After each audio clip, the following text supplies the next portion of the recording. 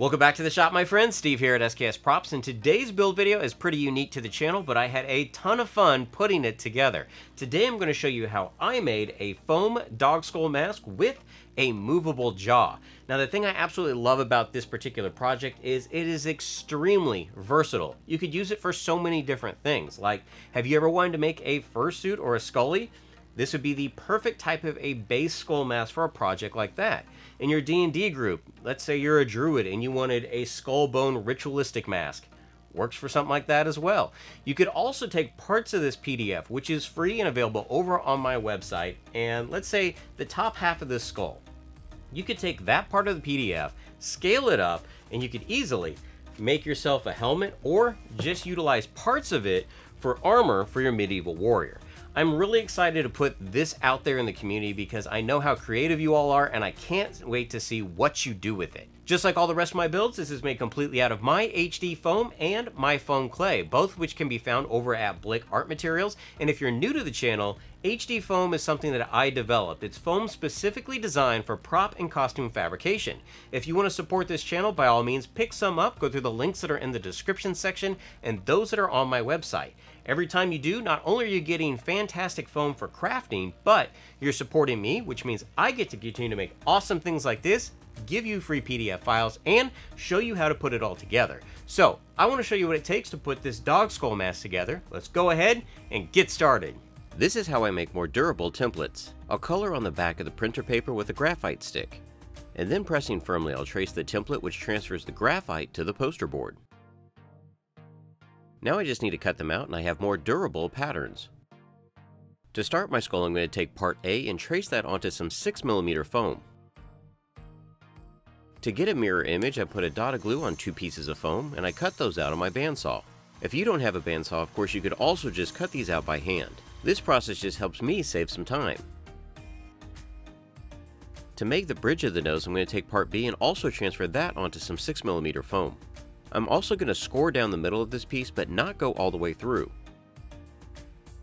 Part C is going to be traced and cut out of some 2mm foam and then adhered to the back of part B. This excess foam is going to help when gluing the skull together. Part D is going to make up the top of the skull. This is also traced and cut out of 6mm foam. And at this point I can take my heat gun and add a light heat treatment to all the foam pieces, making sure to bend them into shape.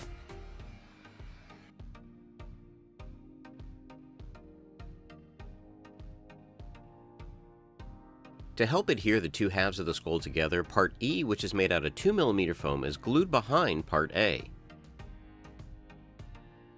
Superglue is added to part C, and you can see how having the excess foam makes it a lot easier to glue this section together.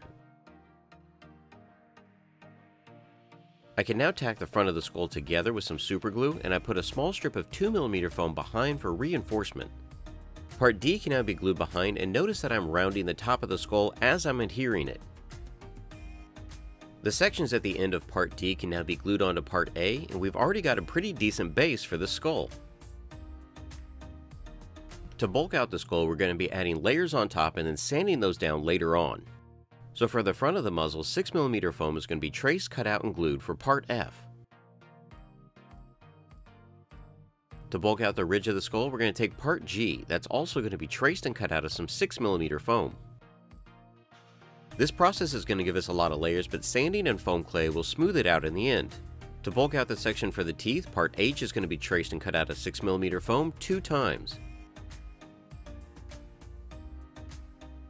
I wanted the skull to start to have a little more dimension, so for the cheekbones, part I is traced and cut out of 10mm foam. Part J is going to give some dimension to the sides for his teeth. You could use 6mm or 4mm foam here. With the top of the skull roughed in, it's now time to make the jaw, and to do that I'm going to take part K and transfer that onto some 6mm foam 2 times. To support the jaw and give it a little bit of volume, part L is going to be traced and cut out of 10mm foam. This section could be glued in between the 2 part K pieces.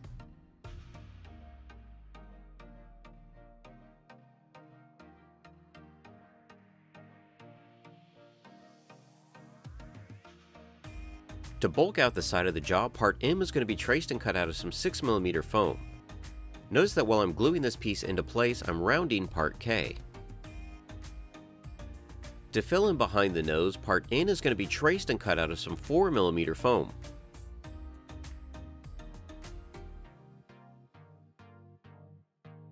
I was still refining the template at this point, so I was marking the length of the teeth. Part O is going to make up the top teeth, and these are cut out of 10mm foam. And notice how they fit with the lower jaw. All the other teeth were cut out of 6mm foam, and after I glued them on, I thought they were a little too long. So I took my scissors and I cut away any excess.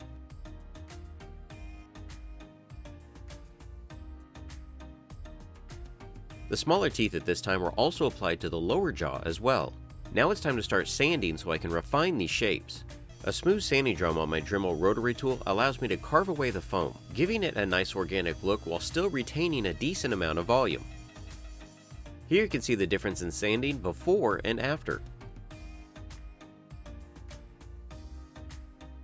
With the front of the nose now refined, I can add in the lower teeth. Just like the top, I want to make sure that placement is good, and then part P can be traced and cut out of 10mm foam. I cut the bottom of the tooth at an angle, and then I can refine it with my rotary tool before I mark and glue it into place. The front teeth are marked and cut out of a strip of 6mm foam before being rounded over with my rotary tool. Make sure to look at the video because I cut the front of the nose flat before gluing these teeth into place. The teeth on the bottom jaw can also be attached at this time.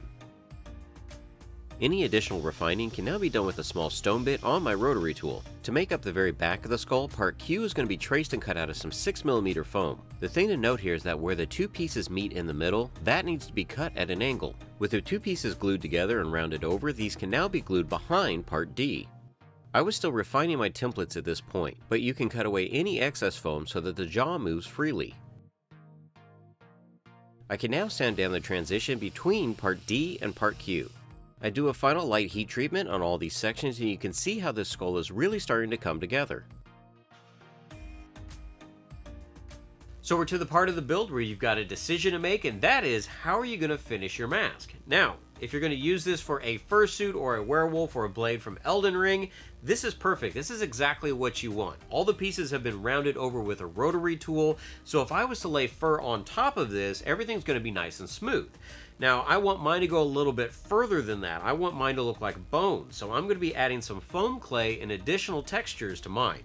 Also, the jaw hinge still needs to be created. To do that, I'm going to be using a couple of Chicago screws, so let me show you how that gets done. I picked up some 3/4 inch Chicago screws from my local hardware store. I'm going to cut back into the top jaw around the seam area. This is going to hide the screw on the side of the jaw and make it look more seamless. The foam can now be super glued back together with the screw in place. The lower jaw can now be drilled through and it's placed onto the Chicago screws. I want this point to be reinforced, so I'm going to be using some styrene. This is the same material as like a plastic yard sale sign. The styrene piece is going to be drilled through and then cut to size. The plastic pieces can now be glued to the back side of part K, reinforcing this pivot point. To make up the difference in the thickness of the screw, some additional 6mm foam is cut. These sections are glued to the back corners of part K. To help the screw head rest on something a little more stable, some washers are added to the top of this piece. Using my rotary tool, I can now clean up the back of the jaw. The Chicago screws can now be assembled, and as you can see, the jaw swings really well. To have the mask form fit to my face better, some small strips of 2mm foam are glued to the back side of part K. These are adhered into place while the foam is rounded, and it will retain this curve. To smooth out all of the individual bone sections, I'm going to be using my foam clay. All you need is some water, some sculpting tools, or just your fingers. The first thing you want to do is wet the EVA foam surface. This is going to help the foam clay adhere. And what I'm doing here is just filling the gaps and smoothing the transitions between all of these pieces. This also allows me to build up areas or gum lines using tools. The types of tools you use really just depend on the application. I'll usually start by using my fingers and then switch over to smaller tools to get the details. And the way that I work with foam clay is I usually add more than necessary because once it dries, I'm going to go back and sand it down anyway. Now, one thing you need to know about foam clay is even though the material is soft right now, eventually the moisture will wick out of it and it will become rock hard. So you don't really want to use it on pieces that are too thin or are going to flex too much. And after you're done sculpting, you want to let the foam clay dry for 24 to 48 hours. This will allow the material to skin over, and then you can sand and detail it with a rotary tool. 24 hours later, my foam clay has a decent skin on it, and I can start to refine the shapes using a sanding sponge. This allows me to knock down all the high areas and start to smooth out the transitional pieces.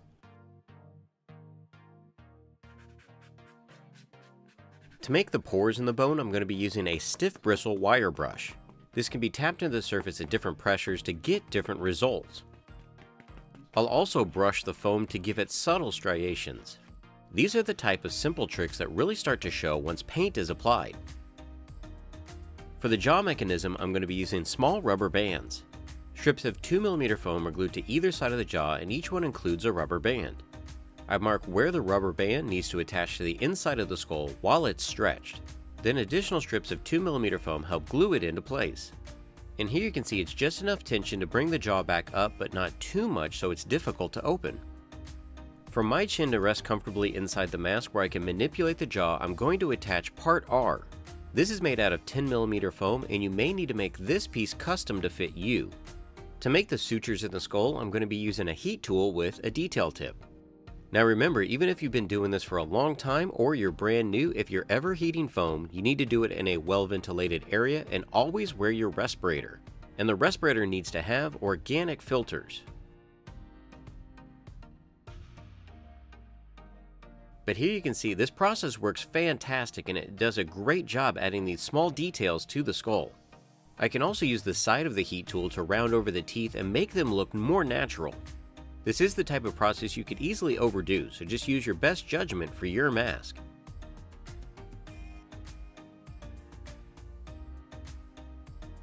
I switched over to a round tip on my heat tool to add the depressions in this part of the skull.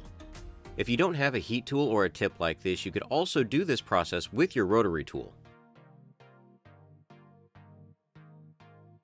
To make this mask fully adjustable for multiple wearers, I'm going to be using some tri-glides and some 1-inch elastic.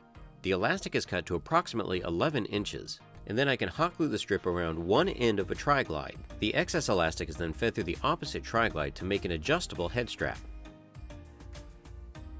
I mark the placement of the strap slightly above my ears, and then I can use my double adhesive method of hot glue and super glue to secure it into place.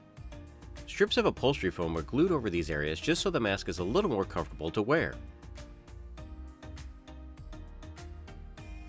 I'm going to be using some chiffon fabric to black out the eyes. Now normally I wouldn't add this until the mask was painted, but at this point I wanted to test fit everything, and I'll rip these out and replace them later on.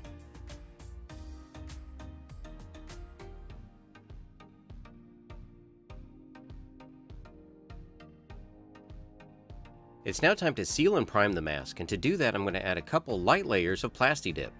Once the Plasti-Dip is cured, I'm going to dust the surface with some Krylon red oxide primer. The painting process for the bone color is going to consist of a lot of washes and dry brushing. The first wash I'm going to add to the mask is Liquitex Heavy Body Unbleached Titanium. This pigment is applied all over the mask with a mop brush and a bunch of water. I'll then go in with a damp paper towel to remove some of the excess paints. This is also applied to the lower jaw before a hairdryer is used to lock it all in.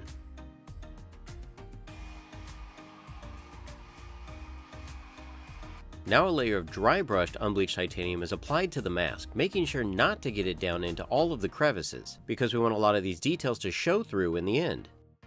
And for those of you that are new to this channel, I love the painting process, and I do lots and lots and lots of layers. Now I'm going to mix up a darker wash using raw sienna, burnt sienna, and Mars Black. This mixture is generously applied over the entire surface using a large mop brush. And just like before, additional pigments are dabbed away using a damp paper towel. What this does is it tints that first layer of unbleached titanium, and it preps the surface for more layers of paint. While I'm allowing this to dry, I'm going to add some additional Mars Black to the mixture. This is then going to be painted to all the recesses on the mask using a filbert brush. And you can see even at this point, all those layers are starting to show through one another, and so it's making some really nice color combinations. Now I'm going to take some of that raw sienna and mix it with the unbleached titanium. I'm going to selectively start to place this on the mask to accentuate highlights. Liquitex Heavy Body Parchment is going to be added as my final highlight. Now this pigment is very opaque, so I want to make sure when I'm doing the dry brushing techniques that I'm not applying too much. With this paint, I'm really only applying it to highlight areas and focal points I want attention to be drawn to.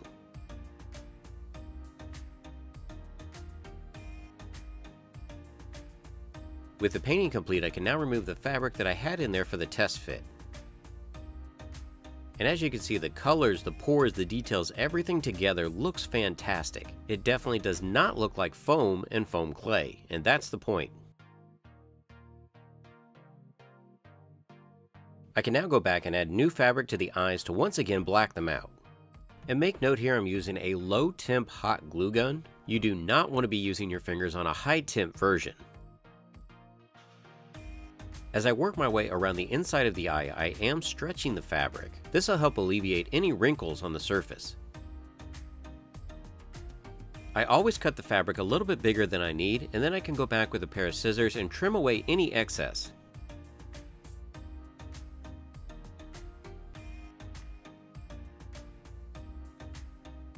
And at this point, I'd say this mask is done.